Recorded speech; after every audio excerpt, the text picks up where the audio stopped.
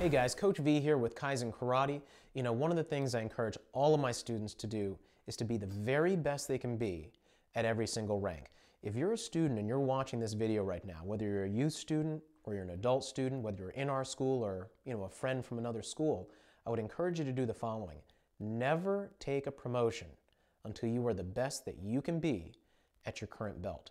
There is no award and there's nothing great about earning a new belt if you haven't really earned that belt. Just because you can pass a test doesn't mean you're ready for a belt. Getting to a new belt rank is about being the very best that you can be, not just by learning the kicks, the punches, the blocks, the sparring, or whatever it might be required for your belt. Part of being the best is that you've pushed yourself, you've trained, you're consistent with your training. You're a black belt in class, but you're also behaving like a black belt out of class. And if you're doing those things, and you're pushing yourself to be the best that you can be, maybe you're a youth level student, you want to make sure you're performing well in karate class, but you're performing well at school.